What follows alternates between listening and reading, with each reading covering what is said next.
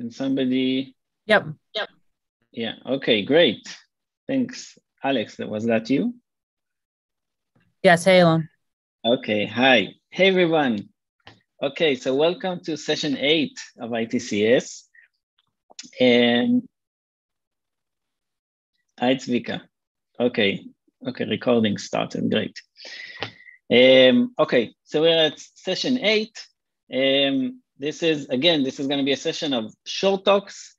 ITCS has this tradition where usually the session chair gives some overview of the papers.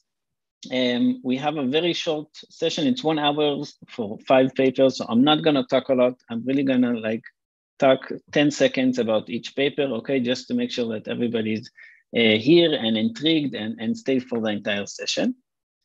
And then we'll have a 10-minute talk by each author, including questions and some 2-3 minutes for buffer time.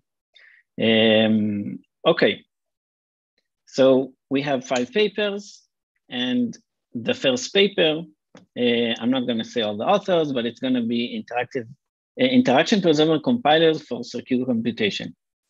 And for each paper, I try to ask a question, what is the question that the paper asks, in a kind of language that maybe the author of the paper didn't, allow themselves to ask. Okay, but I can do this for them. So really, they ask here, I think this is a question actually they do write in the paper in this example, but what is the price of security? I think this is like a great premise for a paper, a great question. Okay, we want security, but at what price? I actually have one paper where I ask the same question, and you can ask this in many different contexts. And here they say, okay, we have some a protocol that allows me to compute something in a non-secure manner, okay? And this protocol has some communication complexity. And now what is the price of taking this protocol and making sure that it's secure? Okay, and it's secure in the MPC, in the MPC sense. Okay, so this is paper number 1. I think Justin is gonna present this paper, if I remember correctly. Yep. Okay, great. Okay, so paper number 2. So we have 1 MPC paper, 2 encryption papers, and 2 hash function papers. So this is the hash function paper, locality-preserving hashing for shifts, okay, with connections to cryptography. And this is a very nice premise of the hash functions that maintain some locality property. And this allows you to do something like encrypt a message such that only people that are near you can decrypt the message. Or the way I like to put it is like, what is an encryption? Encryption is something that crypto allows you to simulate a box with a key and a lock, right? So this is physically what we think of, and this is what crypto allows us to do mathematically. And here the question is, can crypto mathematically implement whispering? Okay, can it implement that I whisper something and only somebody near me can hear it? Okay, so this is paper number 2. The third paper is a pre-constrained encryption. The second paper, I think Ohad is talking, right? Yeah, I saw him, yes. Time before, okay. Pre-constrained encryption. So this is one of the encryption papers that talk about this setting of encryption, which we have a master key and then we have other keys. Okay, maybe functional encryption, I think is one good example. We have a master key, but then I can derive secondary keys that can only decrypt for some function. And the question here really is, do I trust the person with the master key? Or maybe do I trust, and how can I reduce the trust, the trust that I need to give to somebody that contains the master key? Okay, so how can I do something that's pre-constrained even for the master key? Okay, and this is really reduces the power of the setup phase. And I think this is very, very important. And I believe Prabhanjam will be giving the talk. I didn't see him here before. Okay.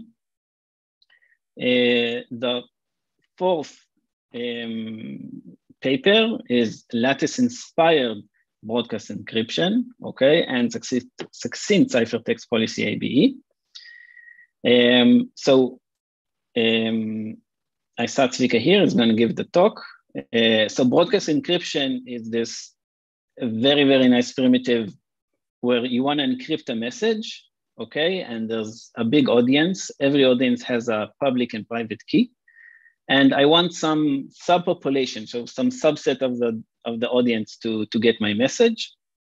And the question is, how can I do this efficiently? And it's very easy to do this inefficiently if I just encrypt every person, you know, I just double my encryption, you know, for every person separately. But of course, we don't want to do that.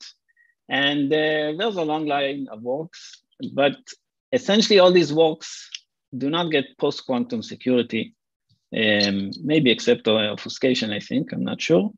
But in particular, they're not lattice-based.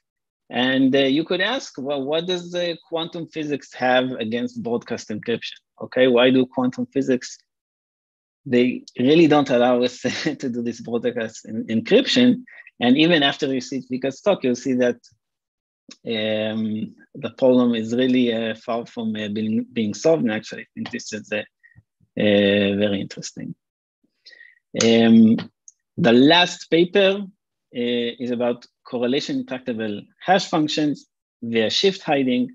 So this is another paper in a long line of papers that are trying to implement correlation intractable hash functions, mainly for the purpose of doing Fiat-Shamir.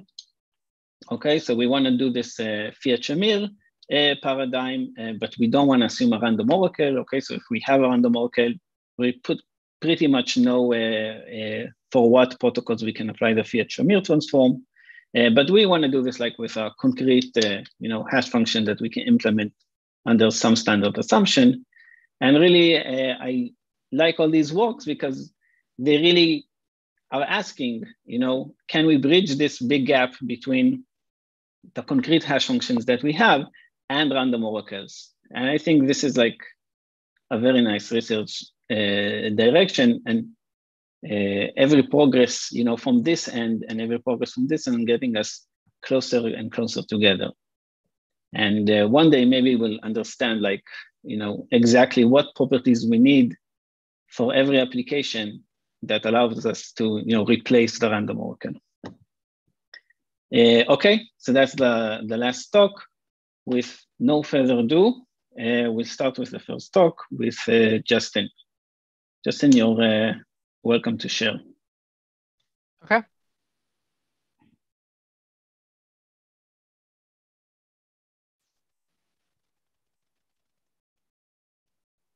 All right, thank you for the nice introduction and for giving just kind of a brief summary of what this talk is about. So in this talk, we're worried about secure multi-party computation, where the parties all provide a private input and then get the output. The security guarantee we want, of course, is that no input or no information about the input is revealed except for the output. We're also concerned with the setting where all but one party can be corrupted. There's been a lot of work over the years on optimizing the communication complexity of secure computation. Yao's original garbled circuit construction scales with the size of both inputs. Recently, works have studied Alice or Bob optimized protocols, which have a communication which is independent of one party's input. However, these are only limited to two-party computation protocols, though they are constant round protocols. Another approach to minimizing communication complexity is to compile an insecure protocol into a secure protocol using fully homomorphic encryption. The communication ends up being proportional to the communication of the insecure protocol, but incurs a multiplicative polynomial blowup in the security parameter lambda. And for certain computations, the communication can then be independent of both inputs, depending on the insecure protocol being compiled. Another downside of this approach is that it adds 2 additional rounds. In this work, we're focused on optimizing that second approach and trying to be able to remove the multiplicative communication blowup as well as the extra rounds. Our end goal is to be able to lift results from the communication complexity literature directly into the secure computation setting without paying a significant price in terms of interaction. Of course, not all functions can be computed using less communication than the size of the inputs. However, a rich class of functions can be. For example, let's consider two chess-playing AIs. The AIs themselves might be quite large, but playing chess only requires communicating the next move. And this example, of course, naturally extends to other combinatorial games. There are many more examples which can also be found in the communication complexity literature. For our first result, we start by considering semi-honest adversaries in the common reference string model. Semi-honest adversaries follow the protocol, but try to learn extra information by examining the messages. And in the common reference string model, parties start with a string which is sampled by a trusted party. Assuming the hardness of circular learning with errors, we achieve a communication complexity which is asymptotically the communication complexity of the insecure protocol being compiled, plus some additional overhead terms. You might notice that we do incur a polynomial blowup with respect to the security parameter lambda in terms of the last message, depth of the output circuit, and size of the output. Overcoming this overhead without adding additional rounds has been shown to require some form of program obfuscation. For the case of two parties, our compiler is perfectly round preserving, but for the more general case of M parties, we do have to add an additional round. However, by additionally assuming extractable witness encryption and succinct non-interactive arguments of knowledge, we can get around this extra round and get a perfect round preserving compiler even for the more general multi-party case. This does come at a slight cost to the communication overhead. Once we've answered these two questions, a natural next question is whether or not we can lift these results into the plain model and get security against malicious adversaries. We show the answer to this to be yes, if we additionally assume simulation extractable snarks. This does incur a polynomial blowup in the size of the second message, but no other message is blown up this way. Additionally, due to some lower bounds for the setting, the protocol takes a minimum of 4 rounds. At the heart of our communication improvements is a construction of rate 1 multi-key fully homomorphic encryption, which was not previously known. And as a building block, we also construct rate 1 multi-key linearly homomorphic encryption. The multi-key property allows parties to merge their keys instead of computing one master secret key, as in a normal fully homomorphic encryption-based compiler. Avoiding this extra computation saves a few rounds. The rate 1 property ensures that the encrypted messages have roughly the same size as the ciphertext messages, so that the encrypted protocol does not become significantly larger.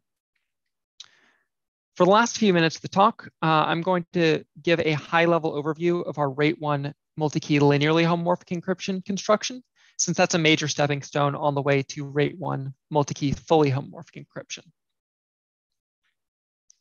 Our starting point is Regev's encryption scheme, which is modified to pack many messages into a single ciphertext.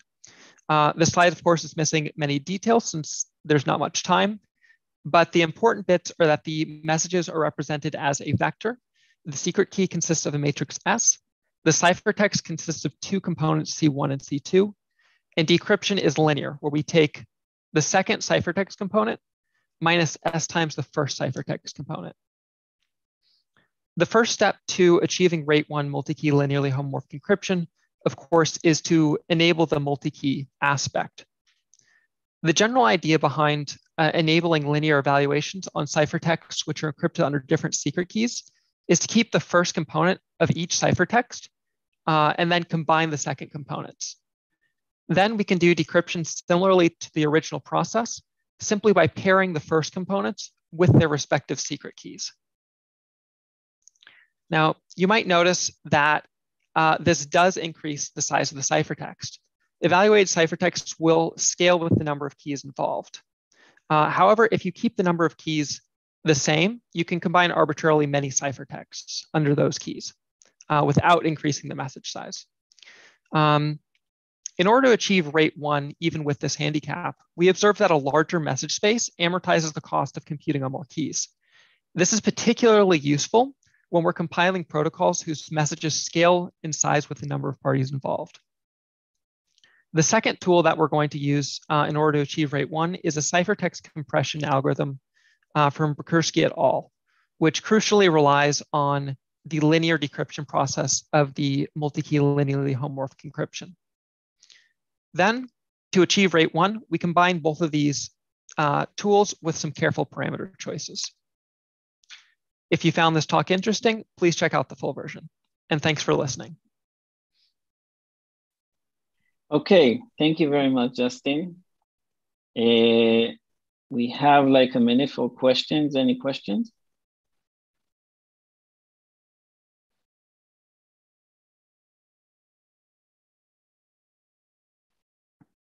Okay, so Justin, thank you again, and we'll just move on to the second talk.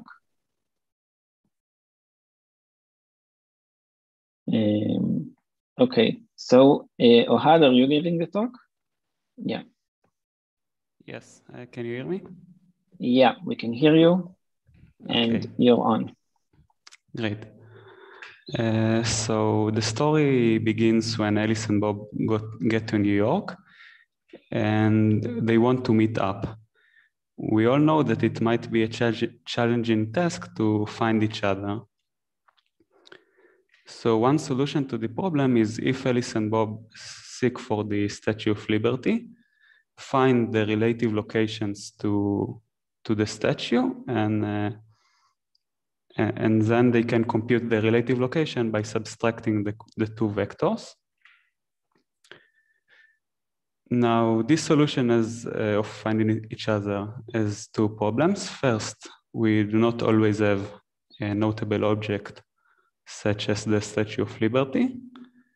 And second, even if we do have such a notable object, it takes a linear time to find it. So we seek for a general and efficient method for communicating relative locations of two people. For this, we introduced the concept of locality-preserving hashing for shifts, or LPHS in short, which roughly speaking is you are given a string or two-dimensional string in the previous context, and you need to find a distinguished location inside this string or this map. So we say that a function h from strings to locations is a d delta LPHS if h reads d bits from the input, and moreover, if the probability is that h on a string does not equal to the h of the string shifted by 1 plus 1 is smaller than delta. That is the probability that the distinguished location is not the same in X and its shifted variant is small. This definition has several variants. For example, you may ask why we consider an average input X. Why not insist that for every input we have that we find the distinguished location inside this input. So in the paper we show that that we can implement a worst case LPHS using an average case LPHS. So for simplicity in this talk we assume a random string X. Moreover, there is I didn't specify whether the shifts are cyclic or the shifts are acyclic. That is, we take the string, chop one bit from one of the sides, and insert a new bit. Again, the two variants are similar, and in this talk we are going to assume acyclic shifts. And moreover, in the previous slide, we discussed one-dimensional LPHS, and we can also define a two-dimensional LPHS in which we want that the shifting property will hold both when we shift our map or string to downwards or to the sides. So you mean the input is a matrix and you move all the rows? Yes. In the same way? Exactly. Okay. Exactly, yes. Okay, so there are several applications to good constructions of LPHS, which we show in the paper. Our first application is algorithmic. In this setting, we are given several input strings in pre-process time. And then after pre-processing them, we are given one string at a time, and we need to find the closest string in our in the pre-processed string that is closest to it inside the shift metric. Of course, there are strings that are not even a shift of our string, so they are not an option. Okay, so this is the first application. For another application is location-sensitive encryption. In here, roughly speaking, we show how we can build a method to encrypt messages so that only people which are physically close to us will be able to decrypt. This is the second application, and another application is to homomorphic secret sharing. So homomorphic secret sharing allows solving many problems, and one thing about it that it usually have low communication complexity. So we show how by using I-dimensional LPHS, say two-dimensional LPHS, we can get even less communication in protocols using homomorphic secret sharing. So these are the applications.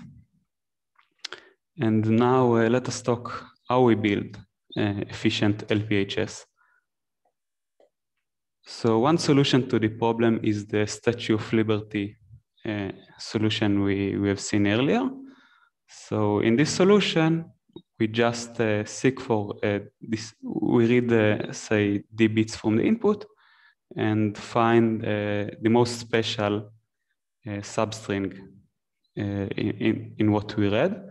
So for example, we may search for the largest string of zeros and output this location. So this is a valid LPHS, but we want a better LPHS. For this, so Ohad, can I ask a question? So maybe I missed something. Maybe I missed something, but don't you need some other property of this hash function to make it non-trivial? Is it pseudo-random, or is it otherwise like the constant zero function would just... So we want to identify a location inside our string. And we want that after shifting our string by, say, 1, then we will stop on the same location. If you always output the 0 location, you will end up on 2 different places because one of the places is shifted. I understand, but I didn't see that in the definition you gave there.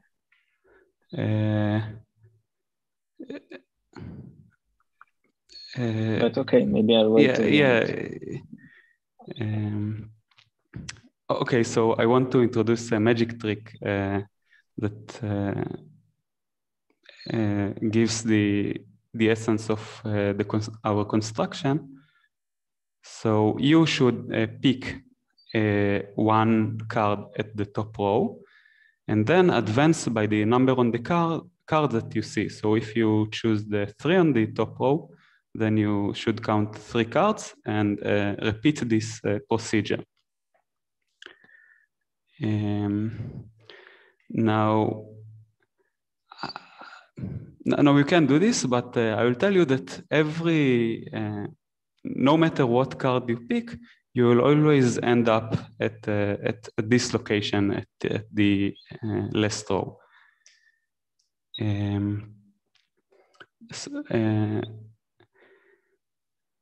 So this is a magic trick, and the relation to LPHS is that we find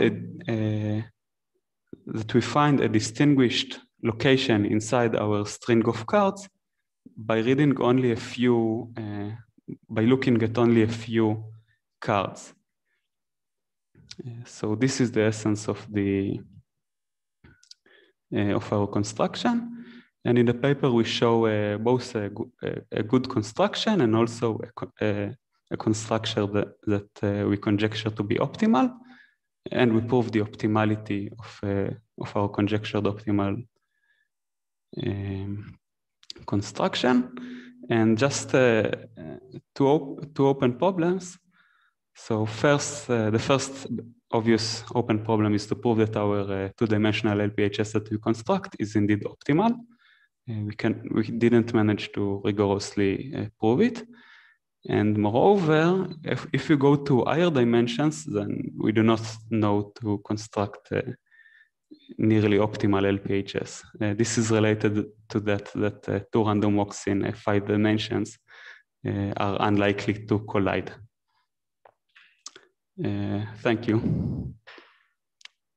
Okay, thank you, Ohad. Thank you very much. Any other questions? We have 1 minute. Maybe I also say you didn't mention the authors, so I want to mention them. So this is with Elette, Boyle, Itai, Dinur, Gilboa, Yuval, Ishai, and Nathan Keller.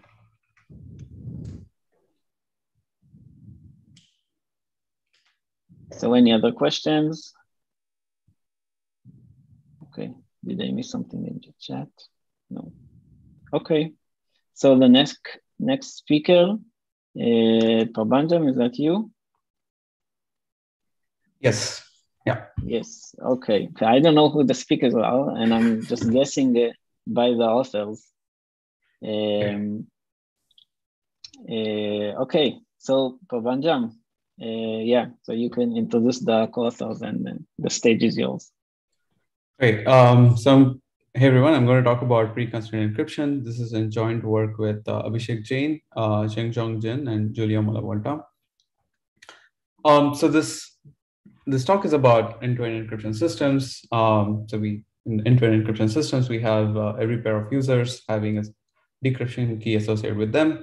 They transmit ciphertext on some platform owned by some organization. So the question is, the users use these secret keys. Who generates the secret key? So there are two options. Either the user could generate the secret key, or the organization could generate the secret key, right? So it turns out that there are issues with either the user generating the secret key or the organization generating the secret key. So let's look at the issues. So if the user generates the secret key, then the law enforcement agencies might not have access to the encrypted data. So for example, let's say this user is suspected of some criminal activity and they need the encrypted data to file charges against this individual, then they won't be able to do so. So another issue is that, let's say the encrypted data is stored on the cloud and the server wants to do some computation on it and sort of recover the answer. Then it's unclear how to accomplish this in a non-interactive manner, right? So it makes the whole computing on encrypted data more interactive. On the other hand, you can think maybe like the organization generates the secret key, but the problem is that this makes it vulnerable to data breach attacks. So a bunch of hackers could sort of hack into the servers and steal all the user keys. Another issue is that maybe the law enforcement agencies could force the organization to sort of reveal the secret keys and perhaps use this to conduct mass surveillance. So this has led to the encryption debate, where we have, on the one hand, users and privacy advocates advocating for the fact that we need end-to-end encryption. And on the other end of the spectrum, we have senators, congressmen and women, and law enforcement officials who want to abolish end-to-end encryption. So the question is there a middle ground? Can we come up with a solution that can sort of satisfy both these different groups? So towards addressing this very, very complex issue, we're going to take a baby step. We're going to propose the notion called pre-constrained encryption.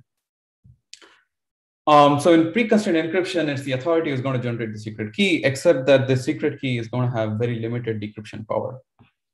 So meaning that it can only recover some very restricted amount of information about the underlying message. So what does this restricted information mean? So let me take an example. Suppose, let's say the message being encrypted contains some potentially incriminating content. Let's say it says, let's rob a bank. Then using the secret key, you should be able to recover and see what this message is. On the other hand, if it contains something innocuous, like I'm attending ITCS, then you should not be able to sort of decrypt and recover what the message contains. And one important point I want to mention here is that there is no assumption on the authority being honest. So the authority could be generating the secret key however it wants, and we want the generated secret key to still have limited decryption power, even if it is generated maliciously. Okay, so let's look at the formal definition.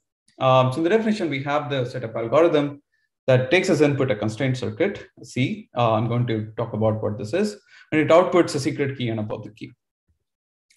So what is this constraint circuit C? So this circuit C sort of partitions the class of all functions into two categories. In the one category, we have the authorized set. These are all the functions such that the output of the constraint circuit on these functions gives 1 as the output.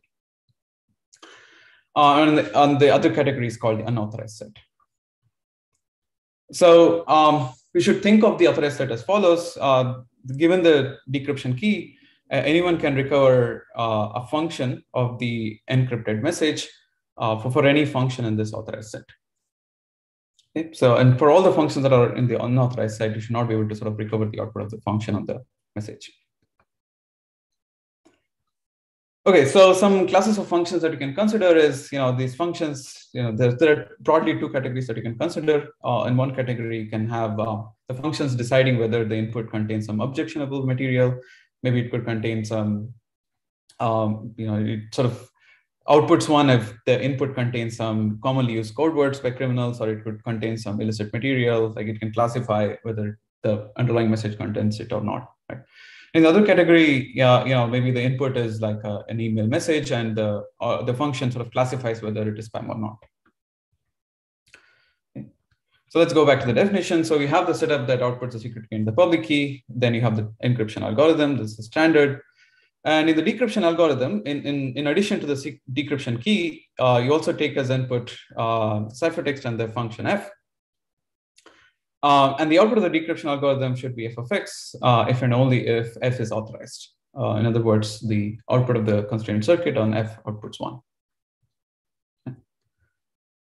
Okay, so one very useful feature to have is the key delegation feature. So we can append the sort of algorithms that I mentioned in the previous slide with an algorithm called key generation algorithm that takes as input a secret key and also the function and outputs a functional key associated with f. This is similar to the key generation algorithm you might have encountered in the advanced encryption systems. And the decryption algorithm now takes as input like a functional key and the ciphertext and outputs f of x, where f is authorized. So we want this pre-constrained encryption system to satisfy 3 properties. So one is correctness, should be able to recover f of x as long as f is authorized. And the second property is security against authority, which says that even if the authority has the setup randomness, even if it has a secret key, should not be able to recover f of x for any unauthorized f. And finally, we have the constraint hiding property that says that the public key should not reveal any information about the constraint circuit C. So we have a bunch of results in the paper. So I'm sort of going to summarize it at a high level now. So we give a set of definitions for pre-constrained encryptions, and we give security compilers. So we first look at pre-constrained encryption satisfying something called a semi-malicious security, and we show how to sort of boost it to malicious security using a generic by proposing a generic compiler. And then we give constructions of special cases of pre-constrained encryption from learning with errors. And then we show that the most general case of pre-constrained encryption is as powerful as IO. And even some special cases such as attribute pre-constrained encryption implies witness encryption. Okay. So for the rest of the talk, I'm going to look at the special case, which is attribute-based pre-constrained encryption for point constraints. So these are the two terms I haven't defined. So let me do that. So attribute pre-constrained encryption is associated with the class of functions that you would encounter in an attribute-based encryption scheme. So every function is parameterized by another function. Let me call that G. It takes as input X and M and outputs M if and only if the parameterized function G on X outputs 0. Okay. And by point constraint, what I mean is that the constraint circuit is parameterized by an input X star. And the authorized set consists of all the functions that output 1 on X star. Okay. So it's a very specific class of constraints. Okay, so let's see how to construct this. So here is the main insight. We observe that there are advanced encryption systems in the crypto literature with a very special security proof structure. And we are going to look at this very specific proof structure, and we will show how to sort of convert that into a construction of pre-constrained encryption. Okay, so in more detail, we have the selective security proof, which of this structure where the adversary needs to declare the challenge message ahead of time, and then the challenger gives the public key, and then the adversary can make a bunch of key queries. So in some security proofs, you reach a hybrid experiment where the challenger computes a fake public key and a fake secret key in such a way that the fake secret key cannot issue keys for inadmissible functions. So what is inadmissible depends on the specific notion of advanced encryption system that you consider. So in our context, you should think of inadmissible functions as unauthorized functions. So using this, here is a template to construct pre-constrained encryption. The setup algorithm takes as input the point X star, and it outputs the fake secret key and the public key. And the key generation algorithm can issue keys if and only if F is admissible or authorized. Right? So even if F is unauthorized, then even if it wants to, it won't be able to generate a key for it. And we show how to construct this by looking at the proof structure of attribute-based encryption scheme by Boyle et al. So I won't have a lot of time to go into the details of the construction, so I'm going to skip the details. Yeah, you need to wrap up. Yeah, okay. This is still a nascent area, and there are a lot of interesting questions. So one natural question is whether there are many advanced encryption systems in the literature. Can we look at the different selective security proofs they have and convert that into PC constructions? We need to still understand the relationship of pre-constrained encryption with advanced encryption systems better.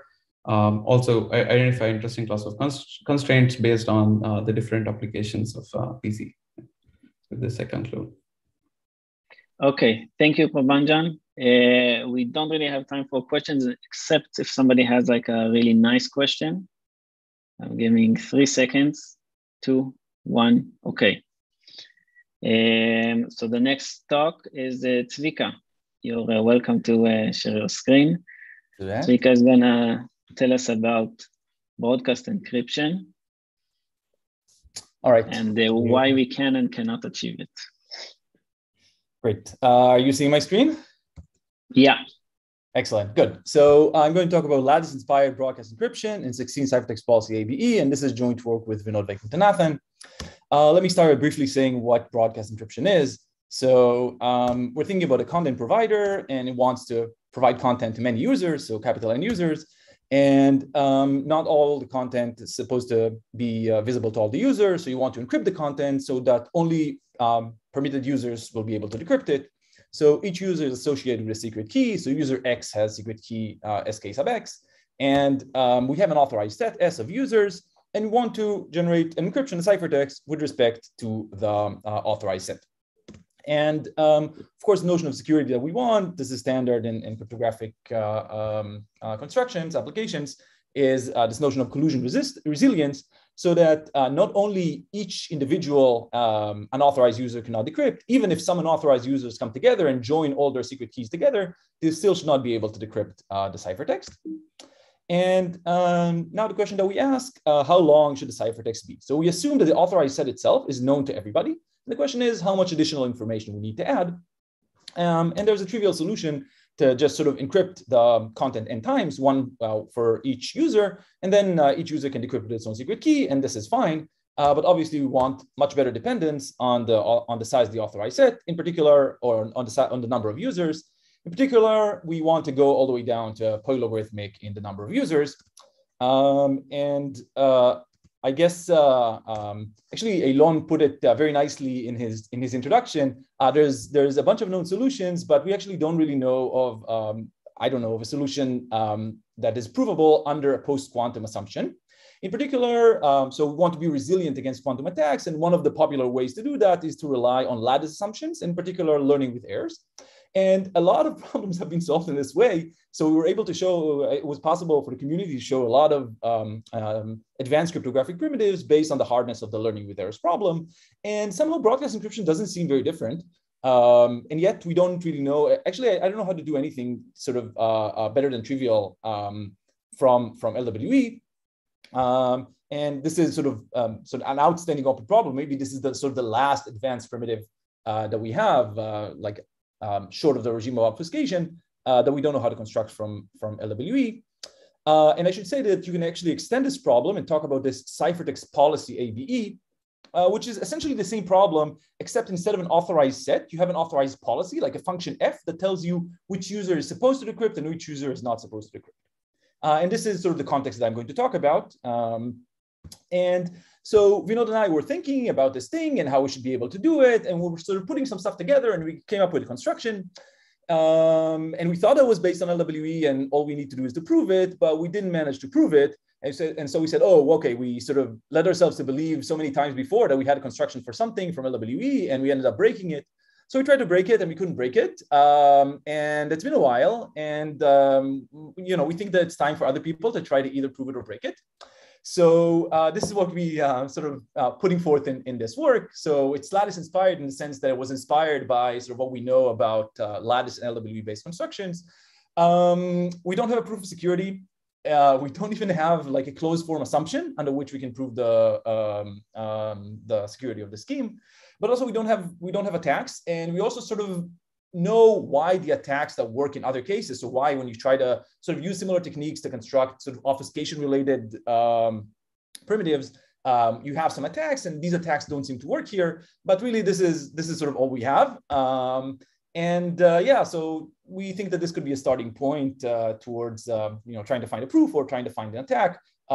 There's no reason for this not to be possible to do either one.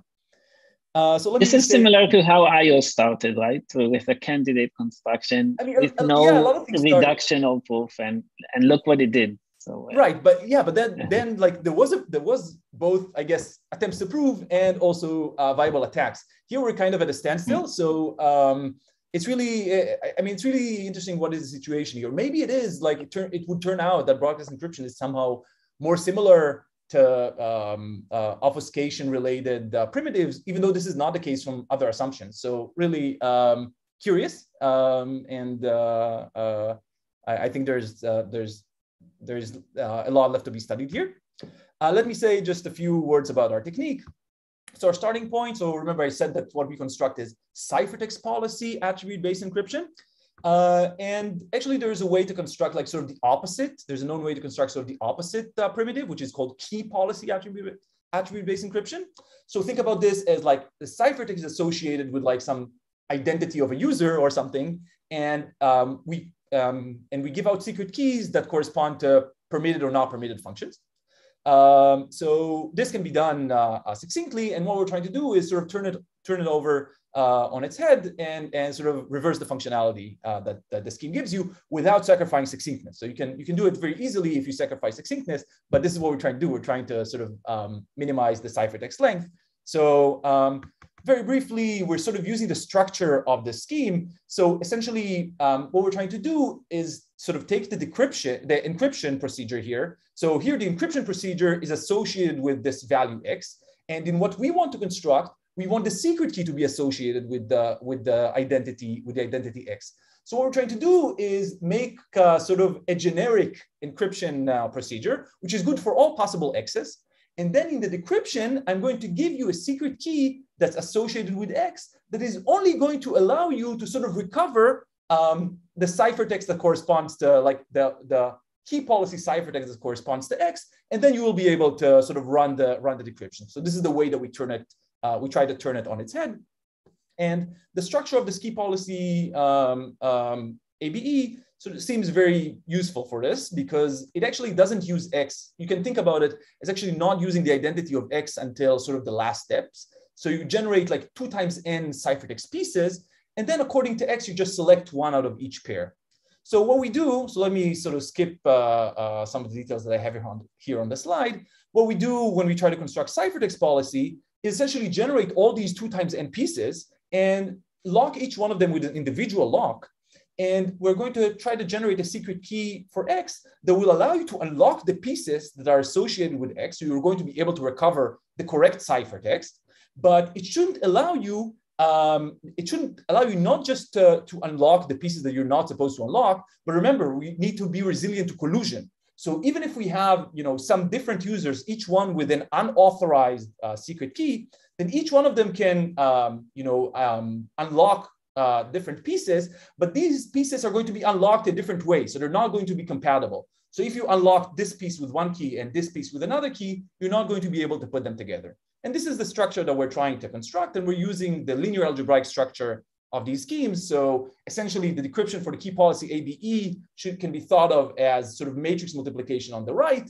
And the unlocking procedure, we're going to generate it as a procedure of multiplying by a vector on the left. So you can do both of these things together. And if you do it many times with many different keys, then you're going to get things that are incompatible. So this is like at a super high level.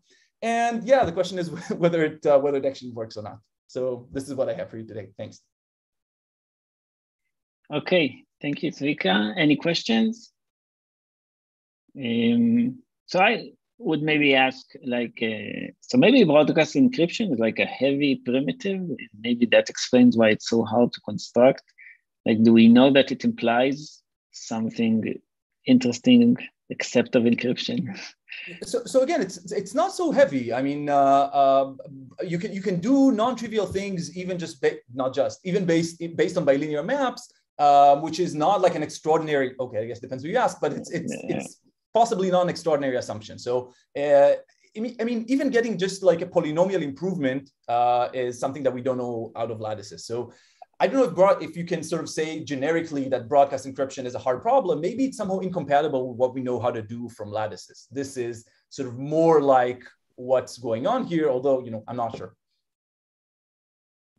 Yeah, so from bilinear maps, we know how to do like snags and stuff like that. And this is also something we do not know how to do from lattices, right? So maybe... Okay, yeah. If there's a connection or not, I don't know. I don't know how. Okay. On top of that, there's this recent bilinear maps plus LWE based stuff related to broadcast encryption, and again, they seem to be making some sort of knowledge assumption on the bilinear maps related to snargs, right? So it does feel somehow like far away in that sense. Yeah, okay. I mean, I can say that that construction that Alex was alluding to by Agrawal and Yamada and Wicks, I guess, it actually uses like a similar structure, except this, instead of multiplying on the left, they're multiplying on the left in the exponent of a bilinear group, and this allows you to actually sort of get a provable construction, which is sort of very nice way of using bilinear maps, I thought. Okay, Zvika. thank you. We're 1 minute over time, so we're just gonna move on. So our next speaker is Alex, and he's gonna talk about correlation tractable hash functions, and this is also with Vinod. Alex, you're on. Okay, you can see the slide? Okay. Hey everyone, thanks for coming. I'll be talking about this joint work with Vinod on correlation intractable hash functions via shift hiding. So what is correlation intractability? It's a very general purpose security property of a hash function or hash function family. You can think of it as being parameterized by a relation R, which takes t inputs, x1 through xt, along with t corresponding outputs, y1 through yt. That's what the relation R is. And a hash function family H is correlation intractable for R. If it is computationally difficult to find an R correlation in this hash function, meaning it's hard to come up with inputs x1 through xt, such that x1 through xt and y1 through yt satisfy the relation where yi is equal to hash of xi. So that it's in that sense that you have a correlation inside the hash function. So this is an extremely broad security property. And for the most part, we do not know how to instantiate this based on a standard cryptographic assumption. Like in many cases, a random oracle will satisfy this property as long as R satisfies the correct notion of sparsity. But using an actual hash family, we don't know too much. So we do know something if you limit the scope extremely in two different ways.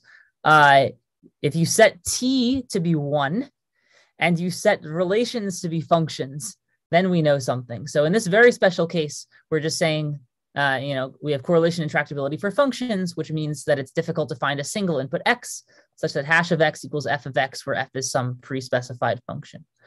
So this we know how to build from recent work. We know how to build it from standard assumptions, in particular, due to this work of Pikert and Shia, we know how to do it based on just a plain learning with errors assumption.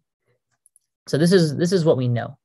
I should also mention that collision resistance is a special case of the more general correlation intractability definition, and somehow these two examples sort of describe everything that we know for the most part about the general definition. Okay, so that's correlation intractability. So why do we care? So there are a few reasons to care. In the single input case, correlation intractability turns out to be very closely tied to instantiating what's called the Fiat-Shamir heuristic in the standard model. Fiat-Shamir heuristic is a methodology for building non-interactive argument systems from interactive proofs or interactive arguments even. And there's this very nice line of work from the last few years that has done two things. It has reduced instantiating Fiat-Shamir to various special cases of correlation intractability. And then two, it has built the sufficient correlation intractability for those applications. And this has resulted in a bunch of nice non-interactive protocols. So that's for the single input case. In the multi-input case, I would say that things are quite less well studied, but there are a few applications, pretty intriguing applications that people already know about. Just quickly, it seems related to building an untrusted common random string, with that, by where you have many parties submitting inputs that will contribute to an untrusted CRS. It turns out to be also related to the security of various MPC protocols. I have Bitcoin as an example on the slide where a form of multi-input correlation intractability is a necessary, but not sufficient, but necessary condition for a hash function that you use in the Bitcoin protocol. And finally, there's this very cool work of Ofer, Justin, and Eylon recently that uses a form of two-input correlation intractability to build a very nice computationally sound error correcting code, which I thought was pretty nice. So these are just a few examples of multi-input correlation intractability doing something. I expect that there are lots of things that it can do, but it's not very well studied. So the question for this talk is how we build this object. And what we do in this work is we give a new framework for building correlation intractability by using this other object from crypto, which was a priori completely unrelated, called shift hiding shiftable functions. This is introduced by Pikert and Sheehan a few years ago, and they were trying to use it to build constrained PRFs. That was the goal. And so what does our framework do? So first of all, it gives a new construction of single input correlation intractability for functions from LWE. That's extremely simple. The proof is sort of like 2 lines, so it's very nice. It also allows us to build new flavors of multi-input correlation intractability from LWE, and then even more flavors of multi-input correlation intractability, additionally assuming obfuscation. So yeah, this is roughly speaking what we do. So an example, so here's an example result from that second category. You can consider the following kind of relation, which we called a shifted linear relations. So it's parameterized just by a function f, and the relation is a collection of t inputs and outputs, where the outputs, the yi, they add up to the sum of f of xi over all of the inputs. So you have the inputs, you evaluate f on them, and the relation is satisfied if the yi sum up to f of xi. So one thing that we can do is build correlation intractable hash functions for this relation. So it's hard to find t inputs whose corresponding hash outputs add up to the sum of f of xi over all i. And we can extend this to, for example, also to like weighted linear combinations. So here's an example sort of thing that we can build in the multi-input setting. So the main object that we use to build this stuff is shift-hiding shiftable functions, and you should think of this as sort of like a PRF with a programmability property. So the syntax is on the slide. And so the point is that there should be a way to take your PRF key and output a shifted key depending on some function that sort of shifts the whole evaluation of the PRF by f. So the shifted evaluation of x should always be the real evaluation plus f of x, or at least it should be hard to find an input where this is not true. And then the shifted key should hide the function. So this is the basic object.